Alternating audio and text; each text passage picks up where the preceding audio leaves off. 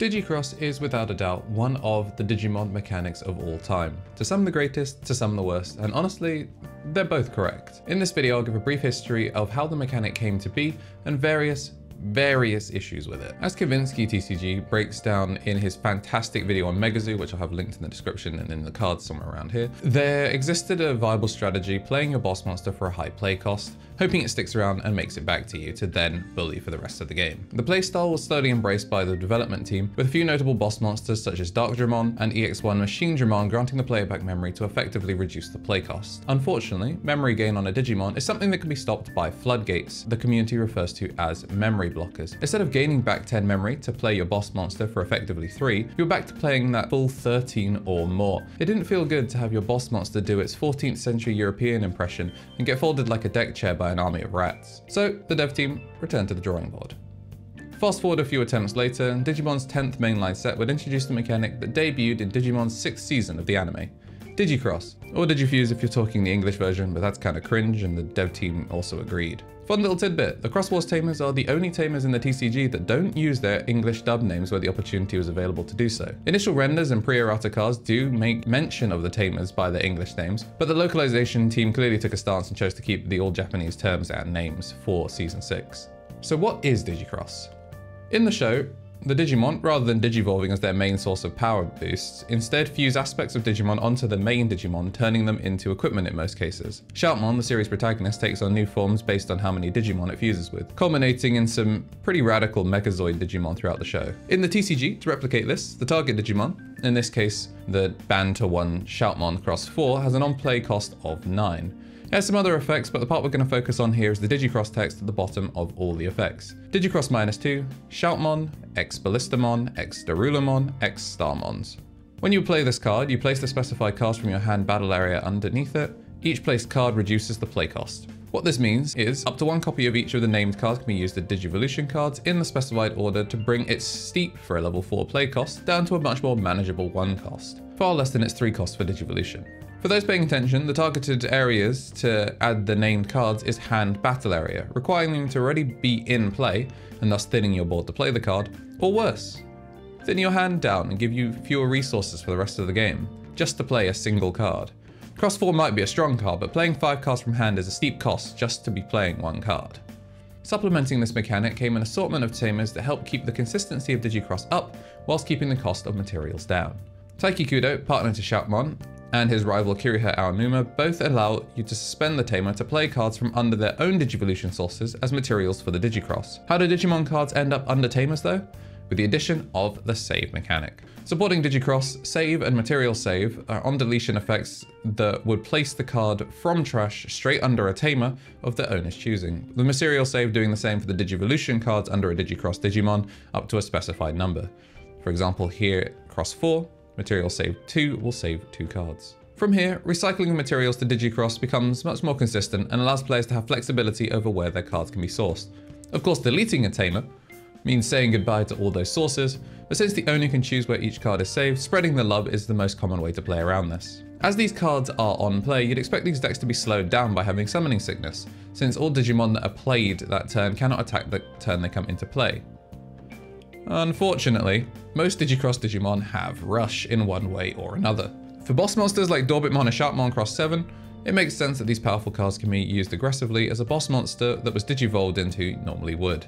But a surprising number of lower level champions and ultimates will also be making moves on your security the very same turn they come into play. It's honestly the DigiXros decks that don't have Rush that stand out on the slower side.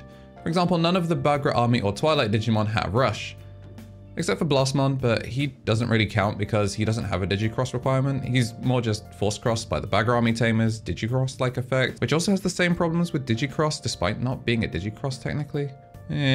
If you were to look at most of the Shoutmon Cross variants, you notice that most of them don't have Rush either, but instead the entire archetype has access to Rush thanks to BT10 Shoutmon's Inherit effect, which is of course in effect due to being placed under the Shoutmon Cross forms with DigiXros, meaning that pretty much any Shoutmon combination is going to be attacking the turn it comes into play as long as you have the memory. The Metal Greymon of the Blue Flare deck not only has Rush, but often also gets to unsuspend and attack again during the same turn with the right inherits, which you probably have if you're using it to attack the same turn it came into play anyway. But at least you can prevent the cards from reusing sources by getting them in trash some way, right? Surely there's no cards that can recur the pieces again, right? Digicrossing from the trash is fundamentally unbalanced. There used to be a very limited set of cards that could make use of the trash to Digicross. Veemon, who featured in a combo that is a very vocal reason for the upcoming EX5's Anubismon being the first super rare banned card, which I did a short on, you should totally go watch. Shotmon Cross 7, and technically any Dark Knightmon, but more often than not, Dark Knight X via the option card Immortal Ruler is a fringe case if you're role-playing. That changed though in EX4. The fourth side set for the game introduced another Kiriha, this time buddying up with Twilight's Nene Amano to let players use a card from under a tamer and a card from trash when performing Digicross to play a Twilight, who desperately needed this, or Blue Flare, who definitely did not. A consequence of this is the cards that were in security were often unable to be picked up due to not activating save out of security and just ending up in trash, but now could suddenly be used for Digicrosses that maybe weren't possible before, boosting the consistency of decks to tournament winning success. So far you might just be thinking, oh, it's just a new mechanic that the devs supported so that way they can push products. That's nothing new in card games. And to that I say you're right. The real problem with Digicross is Digicross doesn't work. In the example of Machinedramon, one of the original attempts to legitimize Megazoo, players would play the card down, pay the cost, and then load up 5 pieces from trash directly under it to gain back memory for each one, or Darkdramon would shuffle them to the top of the deck in whatever order. Basically, you're playing the Digimon, paying the cost, and getting the memory back.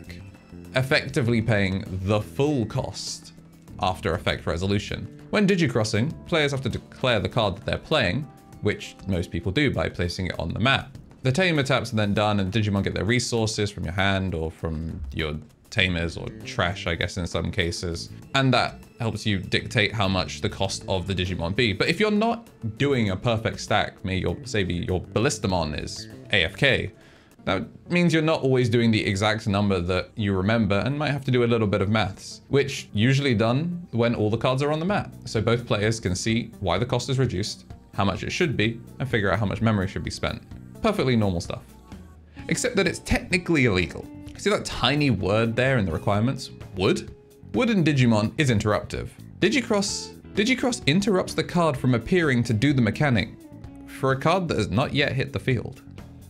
The Digicross materials aren't actually in play at any point. They're not layered on top of each other like we show them as. Even though they have a set order in most cases, they're kind of just in a weird limbo until the actual Digimon is played at reduced cost, at which the materials are placed underneath it. Except they're not. They just exist underneath it as if they've been there the whole time, like some really long melted gummy worm of a card. Bagramon, introduced a set later in BT11, the main antagonist of Season 6, has an effect that forces an opponent to trash the top card of their security if it goes under another card, or if they digivolve. The first part makes it seem like it matches up well into Digicross decks it canonically is supposed to oppose, except that Digicross interrupting the on-play and sending the cards into limbo causes the cards to not be seen as moving under the on-play target, so the villain effect just whiffs. Speaking of silly whiffs, did you know that Digicross can reduce the cost even if you're not paying the cost at all? Some cards, namely the Twilight cards, can float into pieces that usually have on-play effects, but because they're played, even though it's without paying the cost, which is totally different to reducing the cost, but we'll get to that later, you can attempt to and succeed in reducing the cost further, which you're not paying, so that the on-play Digimon come down with useful sources underneath them, which hilariously means if you were to delete Dark Knightmon X and it floats into Dark Knightmon with its on-deletion, that Dark Knightmon could then Digicross during your opponent's turn, so this on-play then de-digivolves and deletes a 5 play cost, since you probably have 2 sources thanks to Kiriha Nene, letting you use one from trash, i.e. your Dark Knightmon X's sources, and one from hand. I'm sure this is a developer-intended interaction. For sure. Remember how I said Anubismon got banned? The most egregious example of this card's ability to play and reduce a Digimon played from trash by 6 is that BT11 Mervamon has the Digicross -3 modifier, one that can use cards from trash as well, meaning that this 11 play cost printed on the card is more of a 2 play cost after you reduce by 6 and then by 3. Which then also lets you play 2 Digimon for free, which can all attack on the turn they're summoned, which doesn't also help that Ignitmon, its go-to cross material of choice, then gives back a memory when a Digimon is played by an effect, like Mervamon's, which it sees spawn the 2 bodies because DigiXros had the Ignite Mon there the whole time. So that 11 cost is more like a 1 cost, until you also get memory back from the Anubis Mon's inherits, but you get the idea. It doesn't always work in the Cross's favor though. Shoutmon Cross 7 Superior can reduce its hefty 15 play cost down to 0, 1 card at a time, using a literally infinite number of cards with the Cross Heart and or Blue Flare traits in different set IDs. And by placing a Shoutmon from play as the Digivolution card underneath it first, you can Digicross from trash, which, for those keeping up, means you're putting a Shoutmon card from the field under a card that doesn't exist yet because it hasn't been paid for, which the game then acknowledges happened to let you use cards from your trash to pay for the card that just ate a card that was on the field. Still with me? Good. It gets weirder. When a card is placed under a Digimon as a source, any Digivolution sources it had are sent to trash. However, since Digicrossing is interruptive, if you, by some chance, happen to have 2 Shoutmon Cross 7 Superior modes, and one was already on the field and you wanted to make a second one using the Cross 7 Superior on your field, the X7S gets picked up for the Digicross, but because the Digicrossing hasn't finished, the cards underneath it aren't sent to trash yet because the on-play was interrupted, leaving all those cards that you might have wanted to use from the trash to reduce your new X7S to be completely unavailable until you finish the Digicross, which instead forces players to do very silly bridges with additional Digicrosses sandwiched in between to make some sort of weird Shoutmon lasagna. Generic Digicrosses are actually where you get some eldritch horrors though. Dorbicmon just requires 5 dinosaur and Dramons and a bunch of other lizard looking Digimon, meaning you can assemble a 4 checks unsuspending Digimon with Rush to OTK your opponents by effectively just assembling the 5 pieces of Exodia. Yet somehow, it's not even the goofiest Digicross in the game. That gold star goes to, drumroll, Yasyamon and Opossumon. And most of you will be wondering, who? Correct. These guys are arguably the worst level 4s in the BT12 cast as far as characters from the show go. These cards usually digivolve over a level 3 with save in text, so you can play the rival tamers from either hand or off a top 3 gacha respectively. But crucially, unlike the hero cards, they're armor forms, which allows you to play armor texture without needing to have a white source. Yasya and Apossu also have Digicross that lets you generically use 1 card with save in text as a Digicross requirement to bring its 5 play cost down to 3. And did you know that having a Digivolution requirement that says save in text counts as having save in text? This means that you can Digicross using Quartzmon as your only source. After that, armor texture can be used to trash the top card of your stack, and then you may Digivolve into a new armor. Since it's you may, though, you can just not do that. And for the low cost of 3 memory, you have cheated out a Quartzmon that then stop unsuspending on both sides for the rest of the game. And it's a 15k DP level 7 that you can bully with, because people probably won't be able to answer it for a while. Sure, you don't get to use it when Digivolving to force everyone to stay suspended, but being able to play Quartzmon turn 1 is objectively very funny, and if left unanswered, the goofy globule will get its value. Okay, so how do you actually beat Digicross? Obviously, one way is to delete, bounce, or source strip the tamers. No sources under a tamer? More resources they have to commit.